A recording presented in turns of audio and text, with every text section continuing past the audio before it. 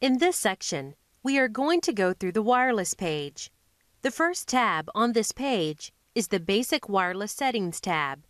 In this tab, we are given options of setting up the network name, the wireless channel used by the router for communication, and the wireless network mode.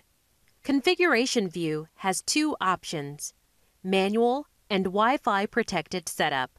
Using the Wi-Fi protected setup initially to configure wireless devices is not recommended. This is not recommended because the default wireless settings on the router are not secure. As you can see, the network name is Linksys. We need to change this name to make it more difficult for hackers to determine the manufacturer of our router. Also, it is recommended to turn off network name or SSID broadcasting, which is enabled by default. The next issue is that the wireless network is not using security, and anyone can join the wireless network on this router. This can be a problem if someone uses your wireless connection to do attacks on the internet or download illegal content. All this activity can be traced back to the router's IP address and will become your responsibility. To enable these features, select Manual Configuration. The first option in the Manual Configuration view is the Network Mode. Network Mode allows us to configure the type of wireless card a PC can use to join the wireless network. This router supports devices that have B, G, and N wireless cards. Mixed Mode means the router will accept connections from B, G, and N devices. This is the recommended setting because most wireless networks will have more than one type of wireless device connect to them. For example, you might have N devices only at your house, but a friend that visits you has an older laptop that only supports G standard.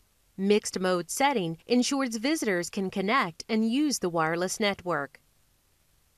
If you are not going to have N clients connect to this device, then use BG Mixed. The disabled option will turn off the wireless access point in the router. The other modes are self-explanatory and should be selected based on your need. We are going to leave the setting at Mixed. Next, we have the wireless name or SSID. SSID stands for Service Set Identifier. Any wireless device that wants to connect through this router will need to select the network name configured here. When a wireless device uses the network name configured here, the router recognizes that the device wants to join and communicate with the router. Let's change the network name to Net1.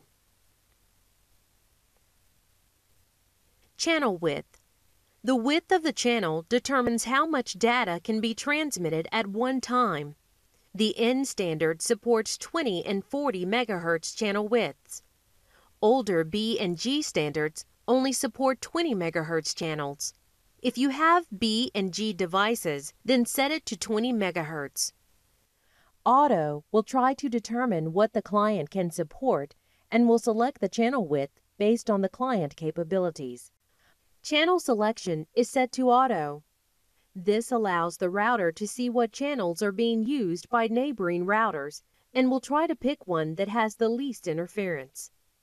This is the recommended setting because wireless environments change all the time and routers are added and removed constantly. Leaving the setting to Auto allows the router to choose the best frequency as the environment changes. If you want to select a channel manually and are configuring a 20 MHz channel, then select channels 1, 6, or 11 because there are no overlapping channels. Only one channel is available when a 40 MHz channel width is used. We are going to leave this setting at Auto. SSID broadcast is used by the router to advertise its network name or SSID to wireless devices. This makes it easier for the router to be detected by clients.